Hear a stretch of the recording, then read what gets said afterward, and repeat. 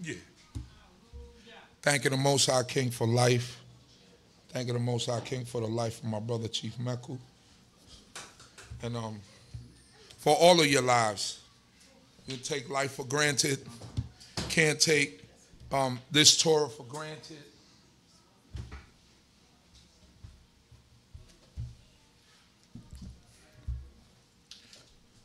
We can't take each other for granted. We have to understand that we are each other's most valuable resources when we in our right frame of mind. We sometimes, like I was talking about this morning, we look for things from other people when we should be really looking for ourselves, within ourselves, right? We look at our failures or things that happen in our lives, and we are quick to blame someone else, but we don't look and reflect at ourselves and look at ourselves in the mirror and really understand that a lot of the things that are happening are because of us. It's not because of a teacher or your mother, your father. I mean, you know, sometimes people in your life have, they have an influence of what happens to you in your life, yes.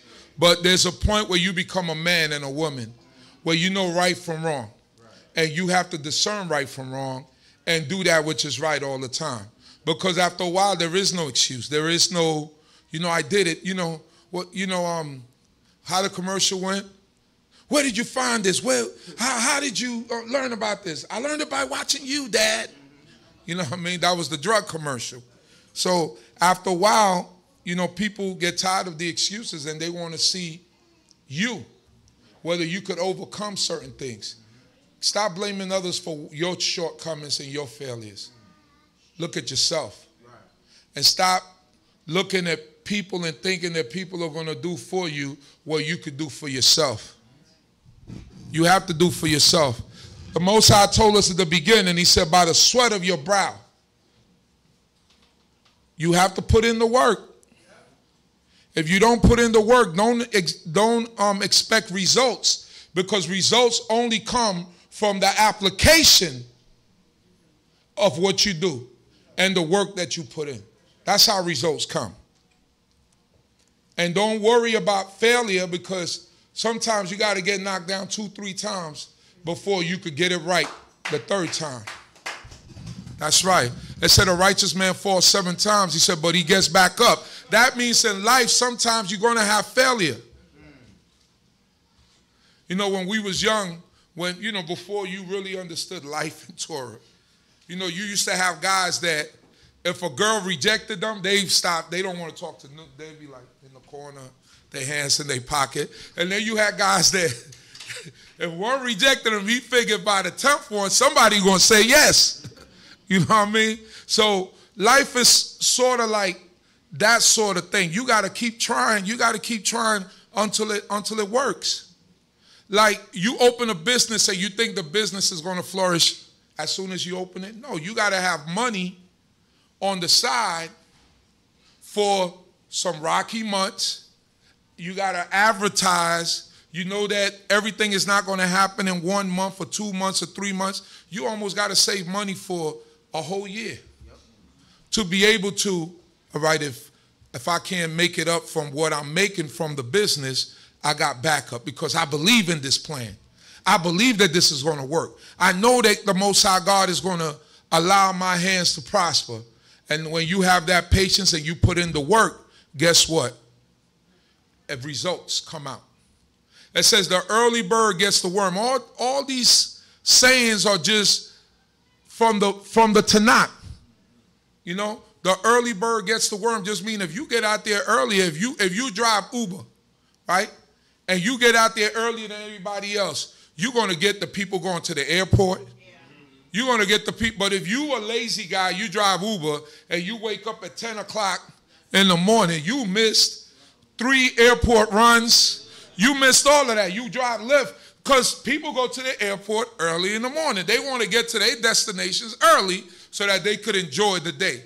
So you're going to catch the people going to Guyana, Trinidad, to the Caribbean islands. That's a $60, $65 trip all the time. But because you dedicated yourselves, you wake up early in the morning. When you turn on the Lyft app or the Uber app, right there it is. You got a choice of somebody going to Kennedy Airport, somebody going to LaGuardia Airport. Hey, you even get more money if you go to Newark Airport. Say, I'm going to go to Newark. I need that money. I need them $80-something, $90-something one trip. And guess what? That's how God works with you. You in Newark, and now you got somebody that's in Newark coming back to New York. That's right. That's right. But because you got up early in the morning and you say, I'm going to apply myself to go out and get this worm like the early bird, right? Now you're going to get the results from that. And once you discipline yourself to walk in that manner, you're going to always get the worm. Why? Because you're applying yourself and you're disciplining yourself to become that. I've been watching the Olympics and I see, you know, these athletes are amazing, and it amazes me what the human body could withstand, right? Because we see the glory, right? We see these people jumping and like great feats, but we don't see the down, right? The injuries, right? When you're an athlete, that's part of it, baby. You're going to get injured. Torn knees and twisted ankles and all these things, the psychological aspect of it. I was looking at this young daughter, Simone Biles, who is the greatest gymnast, female gymnast that has ever done it. That's what they say. They say she's the GOAT. She even walk around with the little goat chain, you know what I mean? She got the little goat chain. But the last Olympics, I remember, she was afraid. And she was already the greatest gymnast at that point. I was like, she abandoned her teammates, you know? But she came back to this Olympics and proved that, hey man, if with perseverance and with trying and putting out that attitude, that you could get anything accomplished. I commend her for that, because it's not easy, especially when you have doubt in your mind. Somebody that was already the greatest at what she was doing had doubt. And she was already great. Gold medals, national championships, world championships. She was already at 21 years old, 22 years old, acknowledged as the greatest gymnast ever already. And she went to those Olympics and she couldn't get on that ball without falling. Doubt. How much more so us, who don't have the pressure of the world watching you at that point?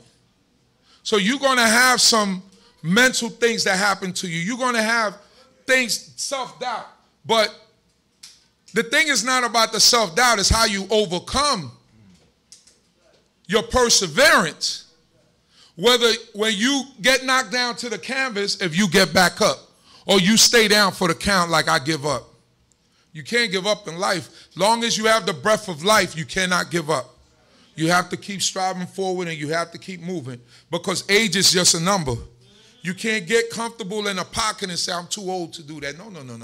If Abraham thought that way, he wouldn't have the other life that he had way after 75.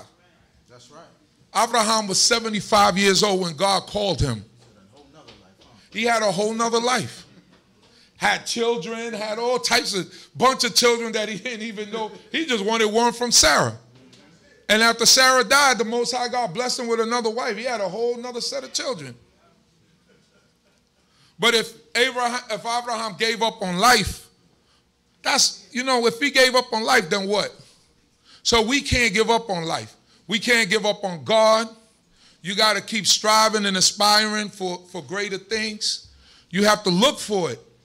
You have to want it. Sometimes the Most High God puts us in situations in order for ourselves to be able to grow. But sometimes we look at it as, oh man, this happened to me. No, God is putting you in a position to grow. As young men and young women, you have to think about your future. What is going to be your future? Because the proverb says, it says, a little slumber, a little sleep. He said, and a little folding in the hand. And poverty comes like that. That's right. Because that's laziness.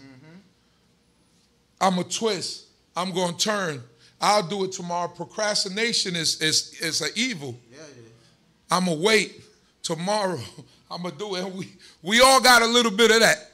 I know I got it in me, procrastination. I'll do it tomorrow. I'll do it tomorrow. But the people who do a little bit here, a little bit there, little by little every day, before you know it, in a year, it's like, man, you did all that? Like, I never thought you would have been done with that.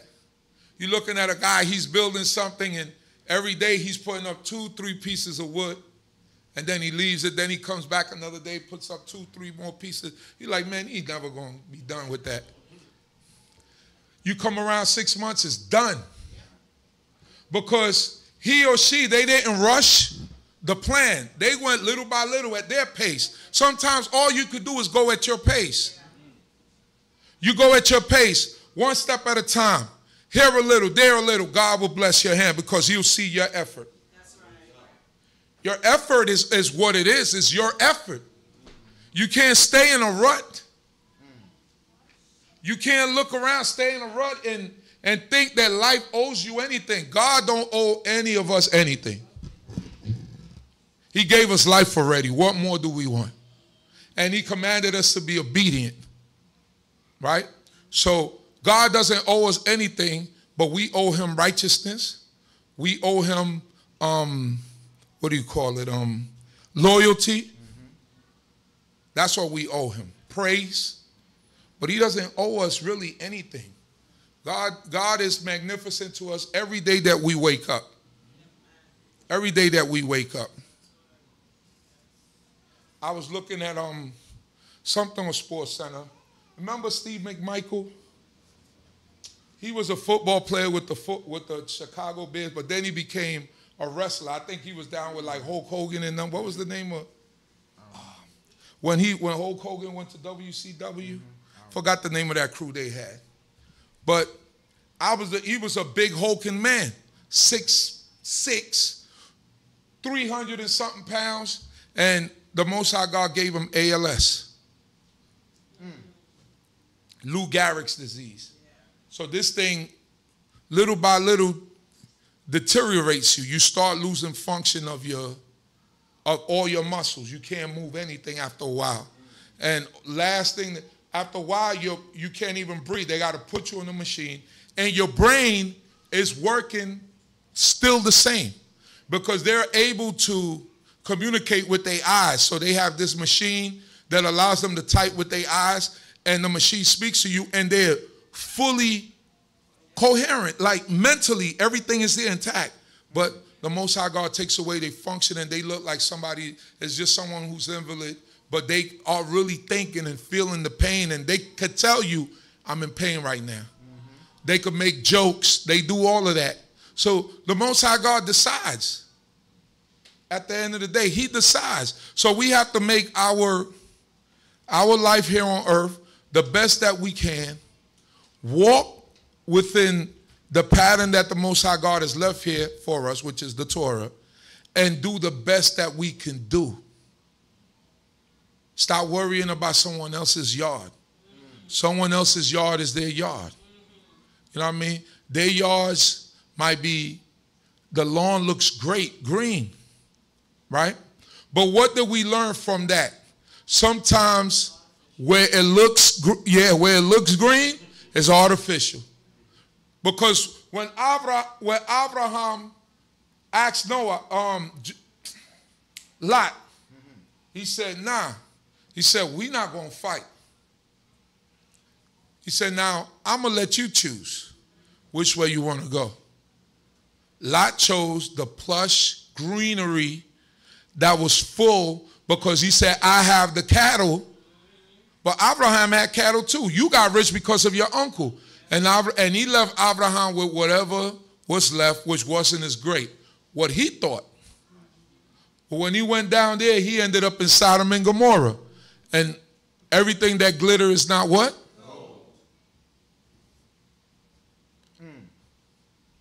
When he was in Sodom and Gomorrah, they was trying to take his manhood.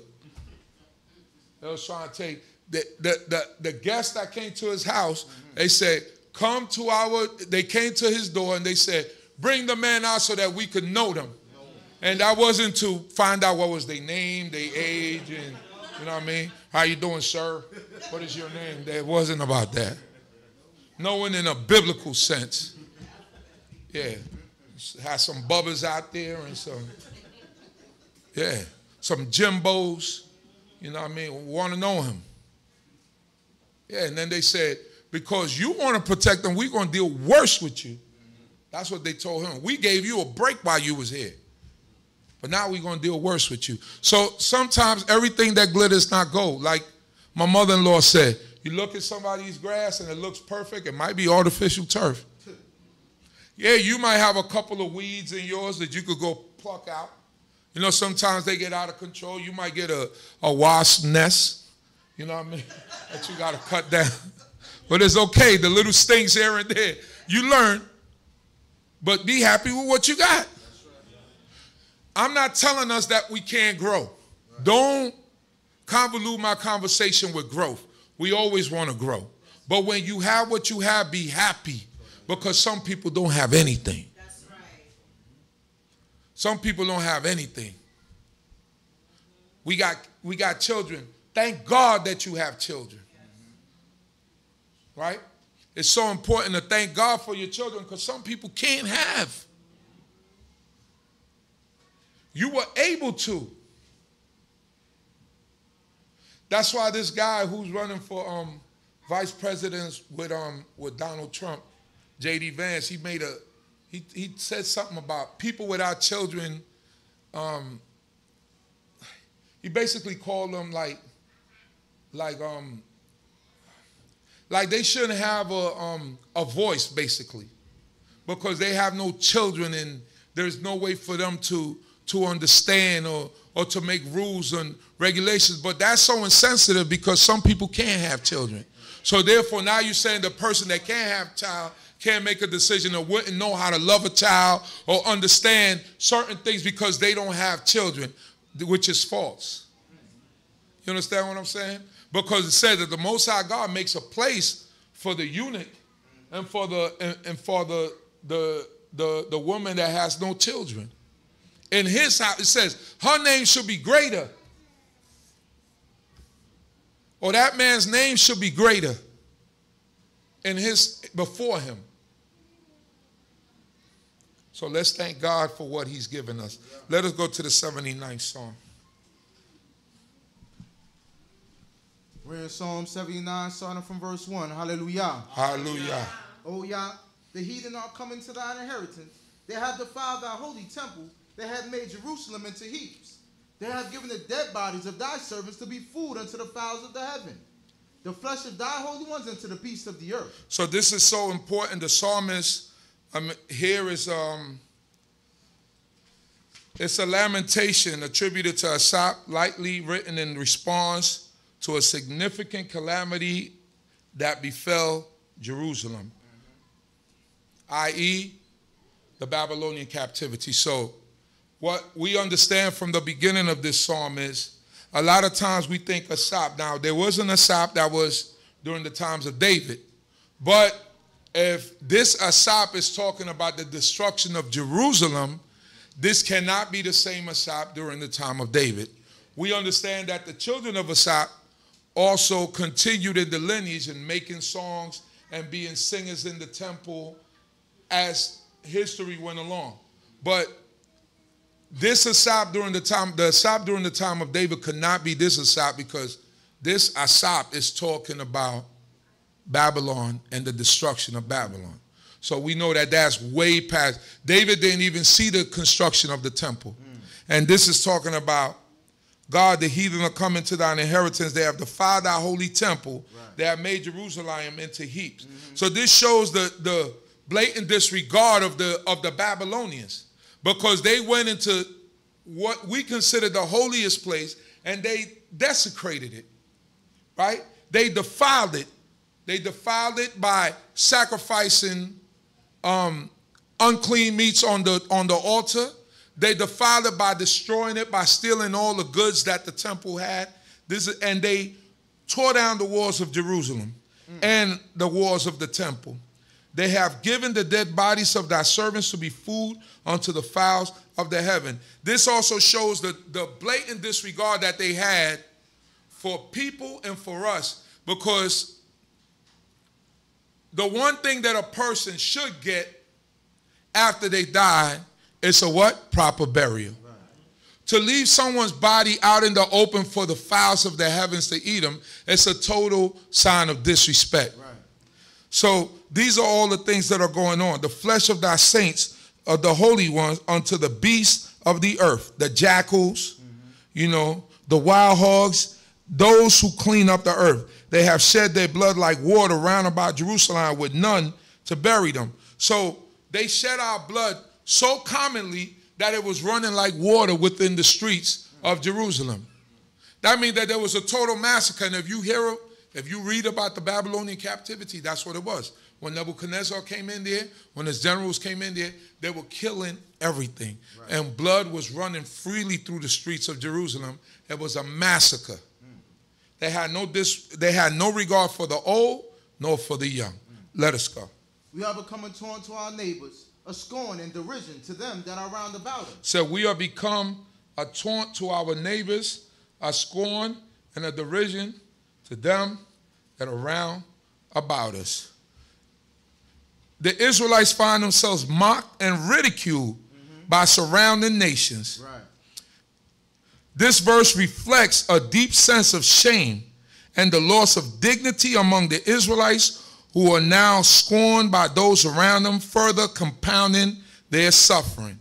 So the nations that are around us is scorning us, and they are further compounding our suffering, meaning it's like a taunt.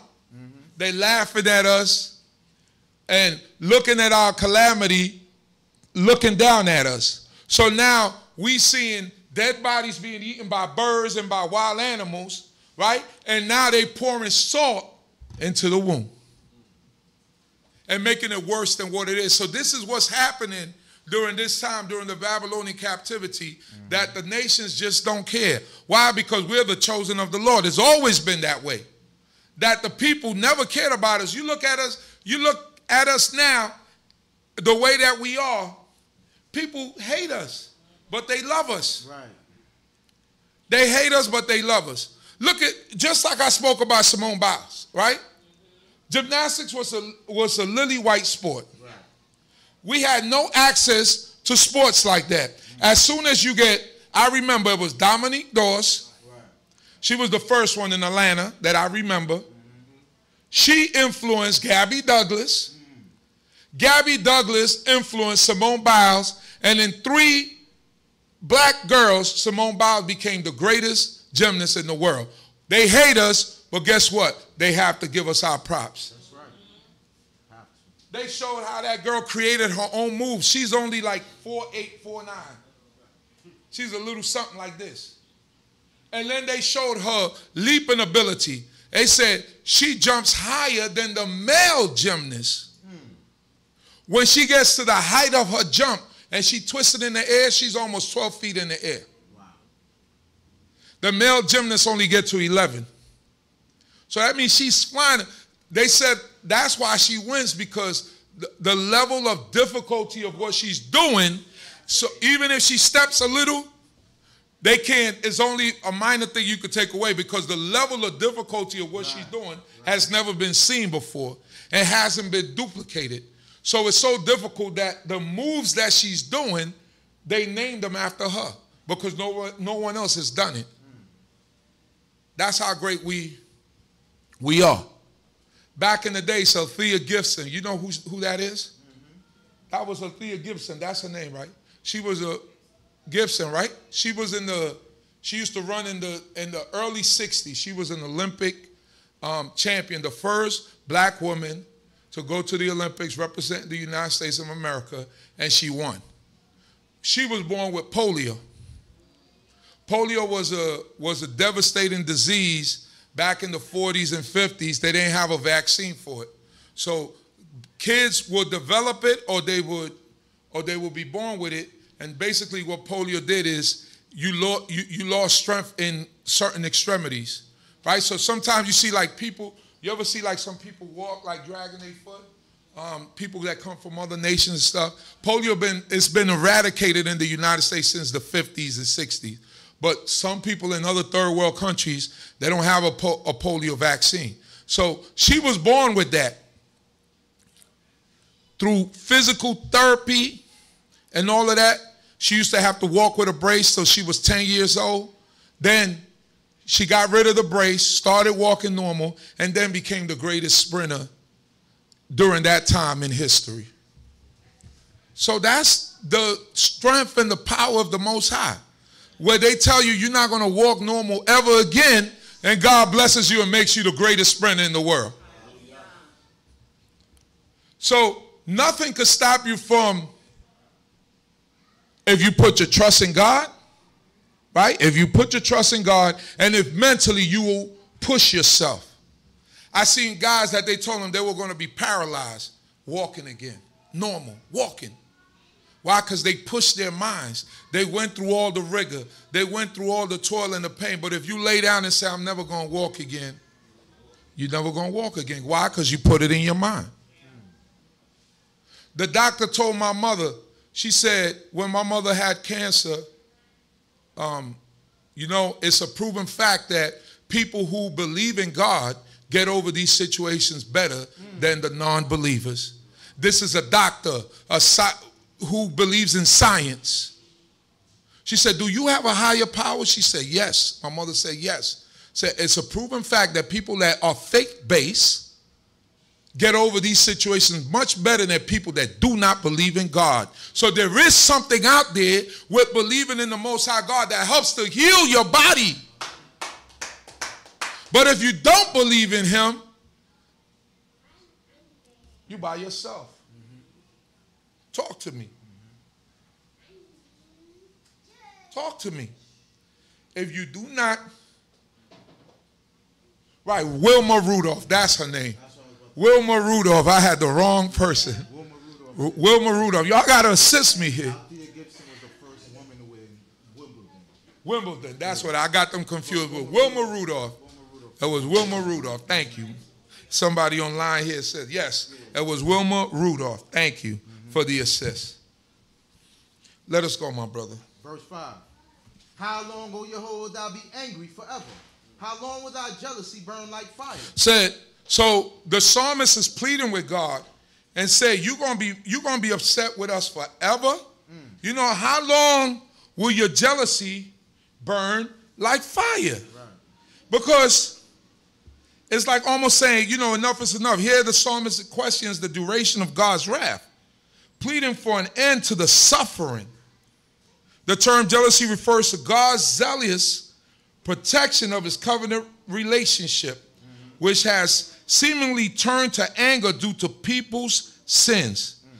This verse embodies a plea for mercy and acknowledgement of God's power to control their faith. Yeah, so jealousy burned like fire. This similarly illustrates God's intense, consuming anger, portraying it as an overwhelming force. So God's anger becomes an overwhelming force. And this thing right here, you know, when the psalmist is asking, how long will your jealousy burn like fire? You know, like, enough is enough, God. Give us a break. Right? Sometimes you feel that way, like, I get it, God, I get it. Please give me a break. But even through that, you have to suffer through that to come out on the next side even better. Because when we do wrong, we're not thinking about God. And I don't want to sound like a prophet of doom, but when we in our wrong, we don't think about God. So now when God is exacting his punishment and getting his pound of flesh, then we have to be willing to accept the punishment and pray that God will have mercy on us so he don't take us up out of here. Let us go. Pour out thy wrath upon the nations that know thee not, and upon the kingdoms that call not upon thy name. For they have devoured Jacob and laid waste his habitation. Remember not against us the iniquities of our forefathers. Let thy compassion speedily come to meet us, for we are brought very low. So now, the psalmist is pleading with God to redirect his anger now. Because right here it says, verse 6, pour out thy wrath upon the nations that know thee not, and upon the kingdoms that call not upon your name. All right, you got us. But now redirect this anger towards them. And start touching them for what they've done to us. Start burning them up with some of that anger, because we've had enough, Yah. So that's when God begins, the psalmist begins to turn the tables, and upon the kings that call not upon your name. The ones that don't worship the Most High, the Creator. Babylonians believed in their magic and then their falsehoods. Only reason we ended up there because God told us we was going to end up there. He said, get comfortable, build you houses, marry you wives. He said, and pray for the good of the city. Because you're going to be here a while. You're going to be here for 70 years. So don't start rattling and rebelling and talking about we're going to create a riot because you're going to get killed. Wait for that time to work out because you're going to be here for a while. You got a 70-year bid. That's what they call it, a 50-year sentence, 25-year sentence. You keep appealing. You ain't getting none. You got to finish that out. Because that's what God has already established. And you can't, what goes out, it don't come back void. And he don't change. He's not man that he should repent. That's right. Let us go. Verse 9. Help us, O Yah, of our salvation, for the sake of the glory of thy name, and deliver us and forgive our sins for thy name's sake. You hear that? Help us, O God of our salvation, for the sake of the glory of thy name, and deliver us, forgive our sins for thy name's sake. Not for us, but for your name's sake. Right. Because you don't want the nations to say that their God cannot control them. Their God cannot cause them to do that which is right. Therefore, he had to destroy them. That's what happened with Moses too. Moses asked God, he said, listen, man. So what the surrounding nations going to say, Yah? He said, please, allow us to show us some mercy. Let us go, continue. Wherefore should the nation say, Wherefore? where is their God? Where is their God? Let the avenging of thy servants' blood that is shed be made known among the nations in our sight. Said, let the avenging, it said, wherefore should the nation say, where is their God? They don't have a God. Right. They soft. They don't got nobody protecting them. Right. When our God is the true and living God. He's the only God. And they got play gods. They got Thor and Hercules, right, and all these fictional characters. And we got the true and living God. They got the man hanging on the cross, but we got the true and living God. That's right. The one who delivers. Yeah, wherefore should the nation say, where is their God? Yah is always, he's ever present. He's ever present. It says here, let the avengers of thy servants' blood that is shed be made known among the nations in our sight. Read on, my brother. Let the groaning of the prisoner come before thee. According to the greatness of thy power, set free those that are appointed to death. Said, let the groaning of the prisoner come before thee. According to the greatness of thy power, set free those that are appointed to death. You ever see somebody who's sitting on death row? Right. Somebody who serving 25 to life, and they fight that case. You hear about these guys, they've been sentenced to 40 years, 50 years. They fight that case. They don't go to prison and sit there and become involved in all the prison politics. They become involved in the law library. Right. And they begin to study. And when they go into the law library, they begin to study. And they study cases that are similar to theirs. Right. And in studying them cases, they find loopholes. You find loopholes. Because when you go before a judge or you go before court, you could refer to an old case. And the United States government versus Larry Jones, this is where the government was found at fault. I have the same type of case, and just by that technicality, because president has been set, the government has to let you go.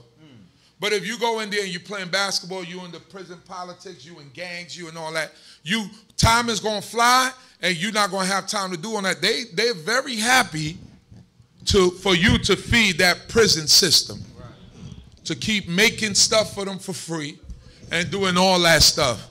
But if you go in there and you don't get involved in that stuff, and hopefully we're not planning to be in prison, but those who go in there and don't do that stuff and actually study their case and do that, they give all that time back.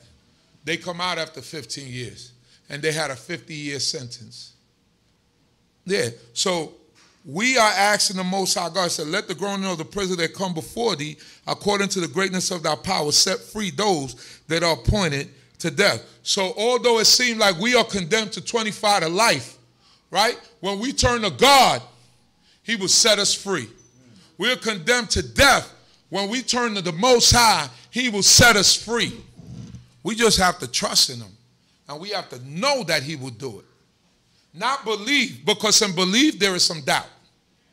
When you say, I believe, and say, I believe he could do it, there's a little bit of doubt. But when you say, I know that he could do it, that's a whole different thing. So I'll leave it in the hands of God. I'm not even worried about that no more. God got my back. Yah got my back. That's the confidence we're supposed to have. Leave it in that, because it says if you praying, why you worrying? That's right. And if you worrying, why you praying? Let us go. And render unto our neighbors sevenfold into their bosom their reproach wherewith they have reproached thee, O Yah. So all those that scorned us and taunted us, and said render sevenfold into their bosom, because they were laughing at our blood being poured out into the streets of Jerusalem, and said, make whatever comes upon them even sevenfold more than what happened to us.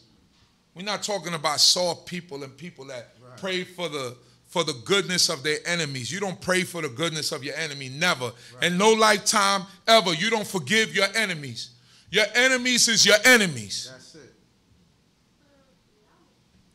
Family, we fall out. We bump heads. We don't see eye to eye for a little bit. That's okay. That's family. We might not see eye to eye. That's not your enemy, though. Right. The enemy is those that for century and millennia and decades have proven to you that they're your enemies. Right. And put stumbling blocks before you and try to come against you and put blocks right before you. We might not see eye to eye with each other for a little bit, but we're not each other's enemies. Right. We're family. And we all don't, we got our little cliques, and we feel more comfortable with some people than others, but guess what? We still family. Yeah, we still family. But know who your enemy is.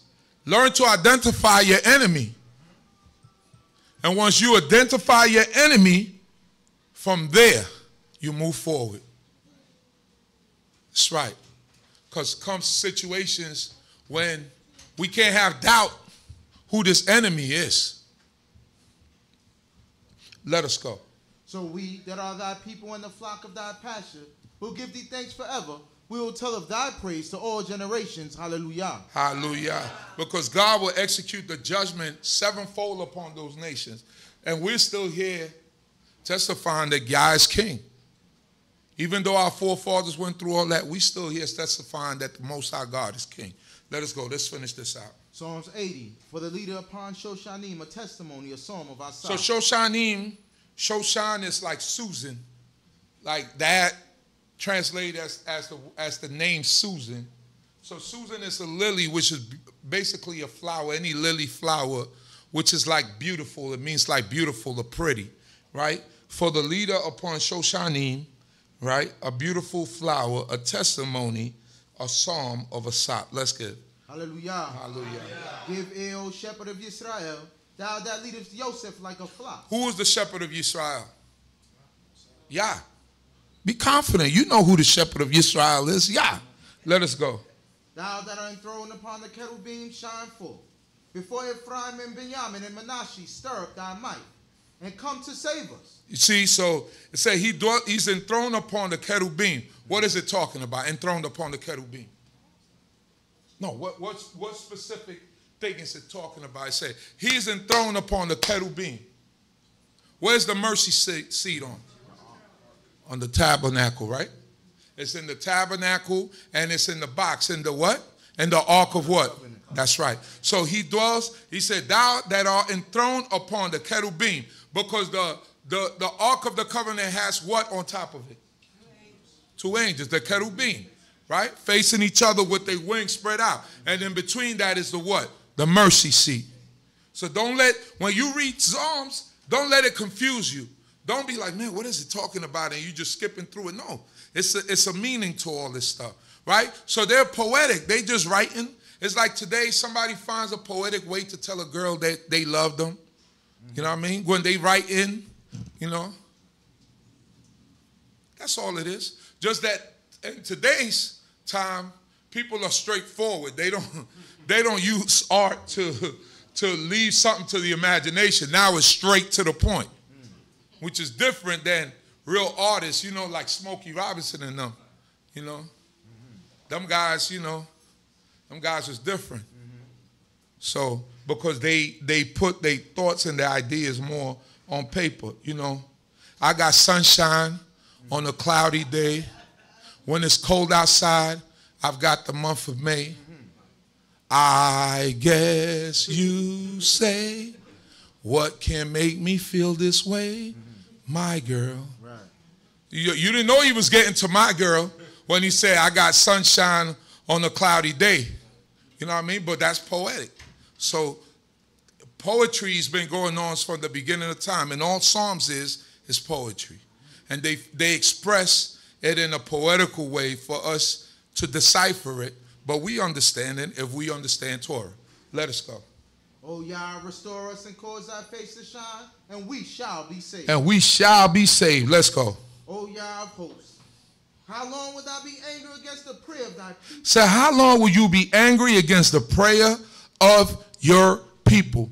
Right? Because we don't want Yah to be angry with us forever, where he's not listening to our prayers and he's rejecting everything that we send into him. We want him to be receptive to us. Am I right or wrong? We want the Most High God to be receptive. So what do we have to do for those prayers, for God to be receptive to those prayers? Do that which is right. That's right. Let us go. Thou hast fed them with the bread of tears, and given them tears to drink in large measure. Thou makest us a strife unto our neighbors, and our enemies mock as they please. Our enemies mock as they please, but the only reason that enemies are mocking is because of what we've done. Enemies wouldn't be mocking us if we did that which was right. All right, so there's a form of a neglect by the Most High God because we're not really doing what we're supposed to be doing. So that's what I was talking about earlier when I said, stop looking at other people and showing and trying to put what you've done on other people's shoulders.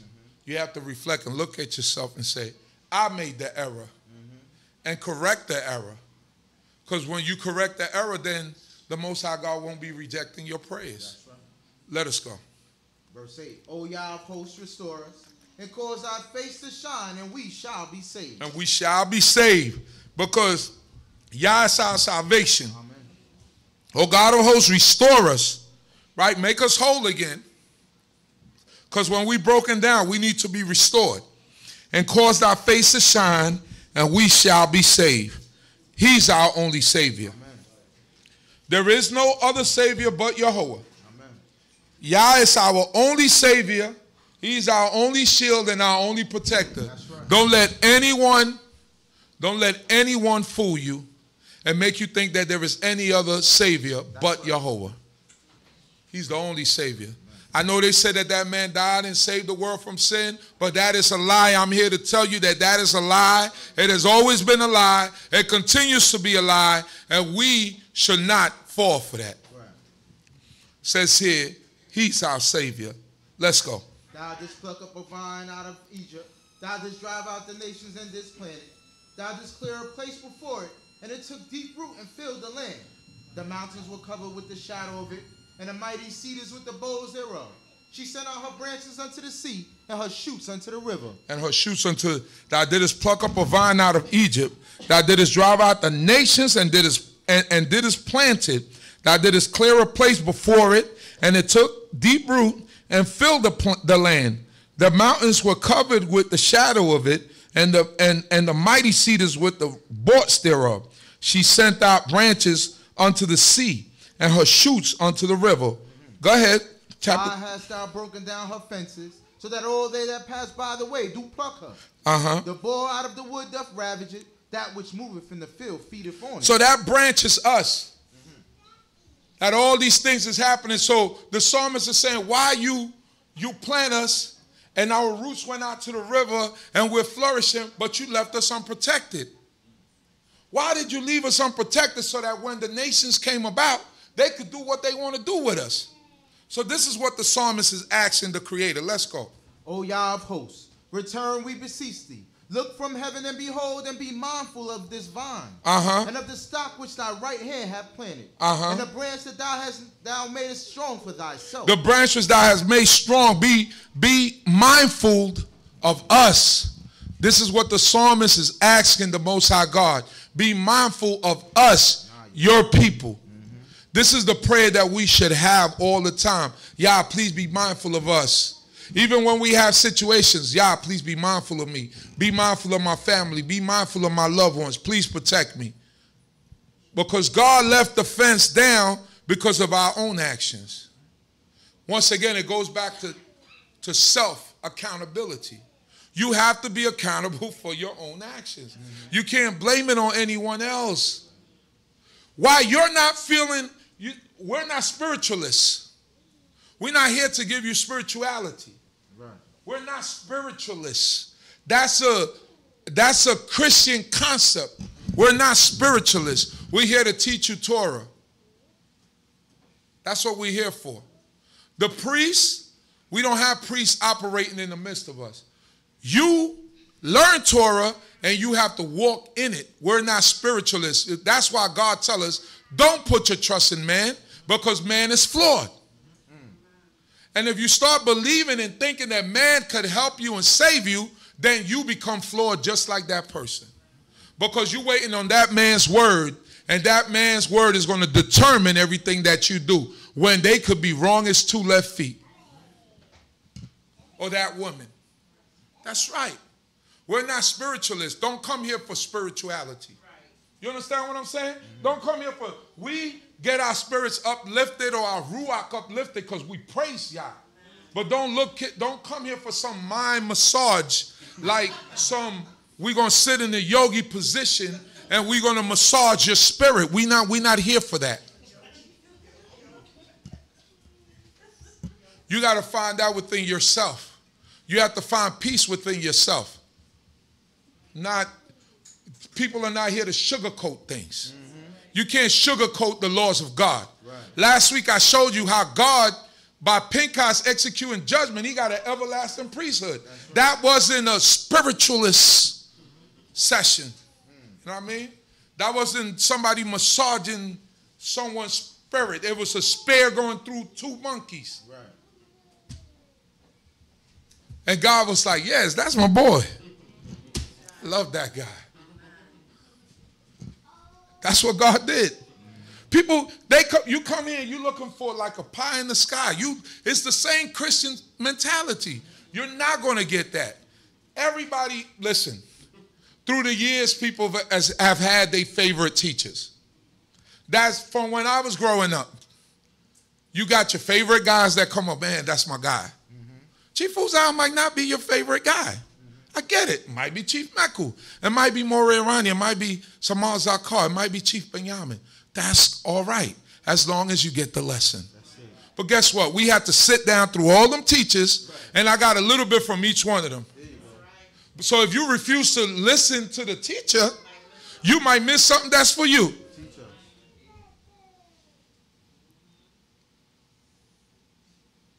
We used to have one young brother, because some teachers have nervous tacks. So your nervous tack sometimes is words that you keep repeating. I have them. Everybody has them, right? But this teacher was kind of like, that nervous attack was on steroids. And there used to be, when we was young, one young brother used to sit down and take notes how many times he said that word. So 1 week it'll be like 70 something. The next week it'll be like 100. And we used to laugh, but we learned from that teacher. Even with that nervous attack and us like thinking something was fun because we was young and didn't really understand. We learned a lot and we continue to learn. Because we sat through it. We thought it was laughter and fun at first, but guess what? As we grew, we understood the importance of the teacher. We understand the importance of each one of us. So you can't say, I don't like him. I'm not listening to him. I'm not listening to her. That's not my cup of tea. You have to listen to everybody because you don't know where your message might come from.